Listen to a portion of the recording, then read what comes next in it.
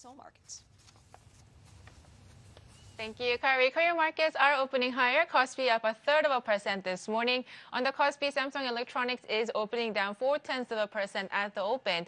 We're seeing news that in addition to Samsung saying that it's decided to freeze salaries for its employees this year last week, Samsung Group has also said on Wednesday that it is reorganizing its staff at its affiliates, but didn't give any details. And now we're seeing local reports saying that Samsung Electronics is looking to cut 10% of its development staff in its visual display division.